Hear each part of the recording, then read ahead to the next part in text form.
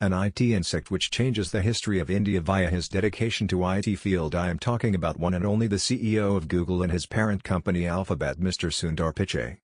Let's enjoy some interesting and amazing quotes that the Google CEO has applied in his life as a successful entrepreneur. Are you guys ready? Wear your failures as a badge of honor. This quote is amazing. I really apply in my life. A person who is happy is not because everything is right in his life, he is happy because his attitude towards everything in his life is right. India has long been, an exporter of talent to tech companies.